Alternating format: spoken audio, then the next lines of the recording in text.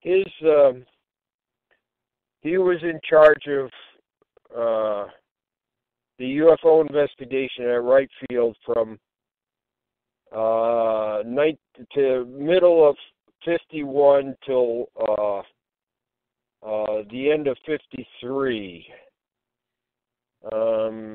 Excuse me, the middle of 53. So for about 2 years, he was the head of Project Blue Book. Now, this was a time when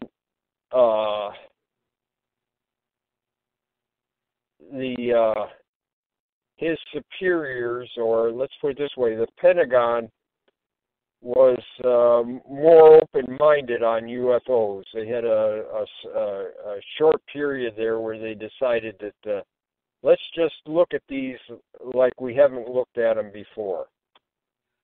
Why did he die at age 37? That's yeah, he died very young. He died very young, and I talked to one of the people that worked for him, and it said that he was not surprised that Ruppelt died young, because he said this was a type A personality. He was very so it's unfortunate that that he didn't live later on because they probably would have had better medical chances of living, but he died when we didn't have a lot of treatment for heart problems. Sounds very curious. He died in Long Beach, California. Yeah. So he after he got out of the service, he decided to write a book on his experiences with UFOs, because it was quite interesting. Keogh had written Flying Saucers Are Real and Flying Saucers from Outer Space, both which were very good sellers. So Ruppelt added his book, which was The Inside Story, and it wasn't a bestseller, but it did pretty good. It did fairly well. He first he wrote for True Magazine. He got $2,000 for True Magazine. He said that was the down payment on his house. Wow. So they say he died of a heart attack with no one really knowing, I guess, if a fatal heart attack, but that's what they said, right? That Edward Ruppelt died at age 39 from a heart attack. 37. Yeah. And you read his book, and that's what got you on the interested. That's what got me started, and I started reading other things. And the other thing was that in junior high, and probably the reason I read his book, this happened about the same time. During the Christmas vacation,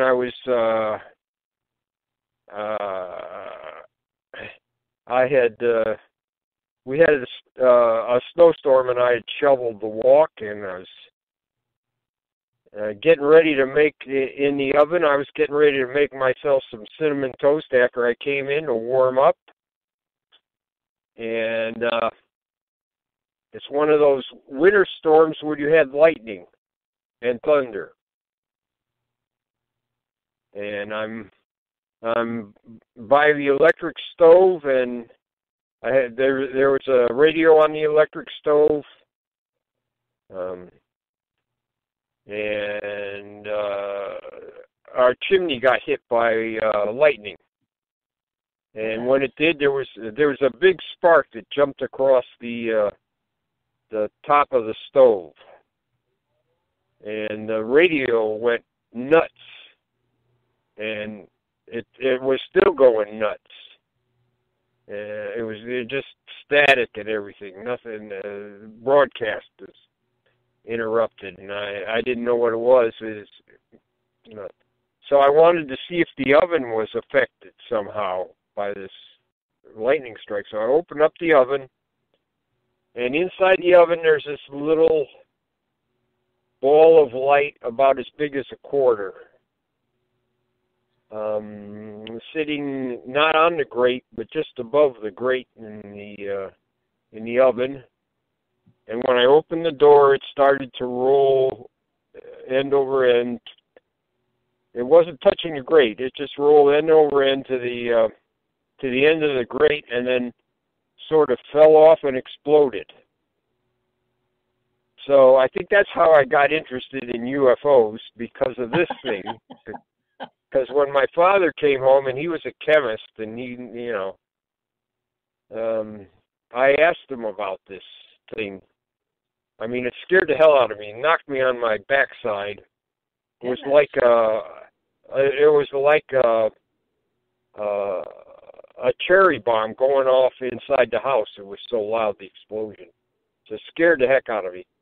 So then my father got home, and I said, Dad, do you know what this is? And he said, no. He said, that's what the library's for. Oh. So I went down to the library. Yeah, so I went down to the library and looked up.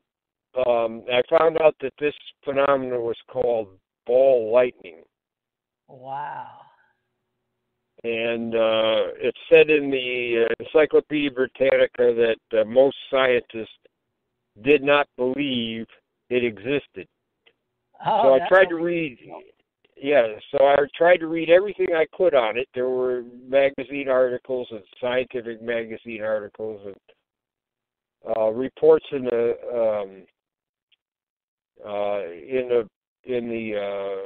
newspapers and magazines, but they seemed to end about in the 30s. Somebody had written an article on ball lightning that said there was nothing to it. That it was caused by, he had a whole list of things that caused it. And so if you ever see a UFO debunking book, that's what this article was. It debunked ball lightning. Okay. And some of the same explanations he gave are some of the same explanations for UFOs. So then I started reading I read Ruppelt's book, and I recognized that, hey, this guy, his name was Humphreys. He was a meteorologist for the Weather Bureau. And because of his article, ball lightning disappeared from the scientific press for almost until the late 50s. People didn't write articles about it and stuff. So you were always searching as an investigative reporter in your own mind, or research, because you wanted to find out what was causing it, right? You were right. So then I read about UFOs, and it seemed like the same thing was happening with UFOs. That they weren't looking at it seriously enough, and they were just like Humphreys. People were coming up with explanations that didn't fit too well. So that's like I said, this both happened about the same time. So I can't say which one. It's hard for me to figure out. Remember which one was the most inspiring. But I kind of think that the ball lightning got me started, and then I read Ruppelt's book, and I said, yeah, well, the same thing's happening with UFOs. So now, he was working with the Air Force Intelligence Headquarters at the time? He was working with Air Technical Intelligence, and what they did out there is they would try to get pieces of enemy or hostile aircraft, or get hostile aircraft itself, planes that crash and stuff, and evaluate them. That was the main function out there, is to keep ahead of developments that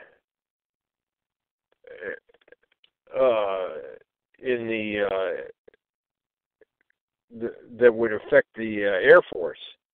So it was Air Technical Intelligence, which is about, actual pieces of things.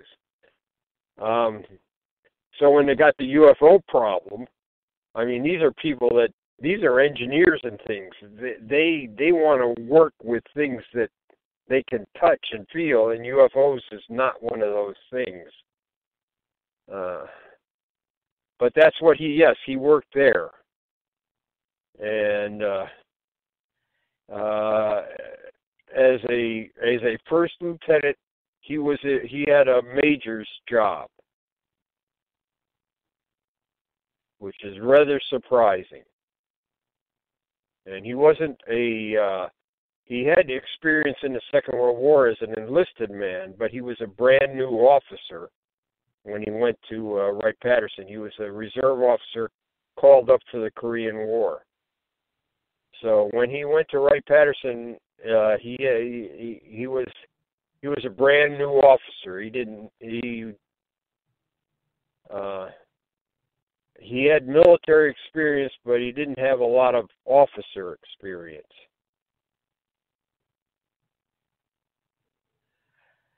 Now, he got in touch with a Long Beach writer, didn't he, when they put out a article on him in True magazine? He got in touch with he got in touch with editors of True. Jim Fallon, wasn't it? Yeah, Jim Feller wrote articles about him in the California Press. Okay. He got in, and he wrote an article for True magazine, and it was rather skeptical, and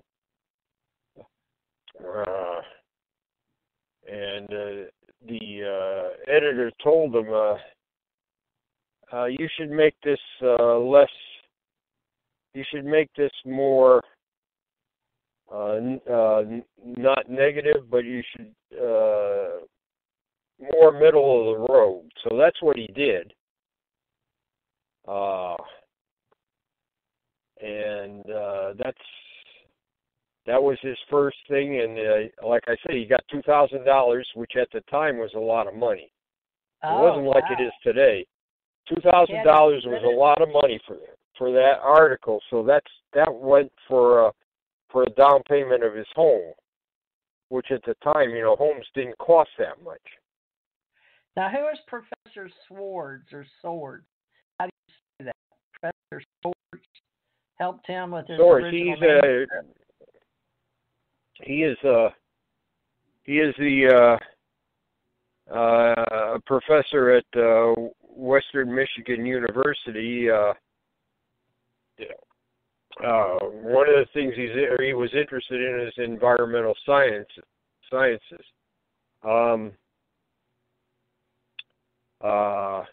Later on, he became one of the important people in CUFOS. Because they had a lot of scientists that Mark Rodiger and Swords and Valet.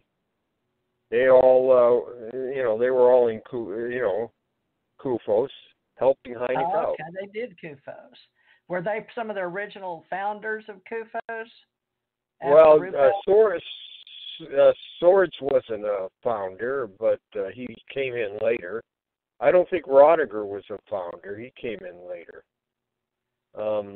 There were a number of UFO people that helped Hynek start out. Sherm Larson was head of the NICAP Chicago affiliate, and then he helped out Hynek get established and start out. And he actually got the NICAP files. So he had the NICAP files in his office. Another CUFOS member bought the NICAP files. Well, so they got this first? Yeah, I mean the NICAP files were sitting in a warehouse for maybe 5 or 6 years. So who knows? Oh wow! So when when they were sold, the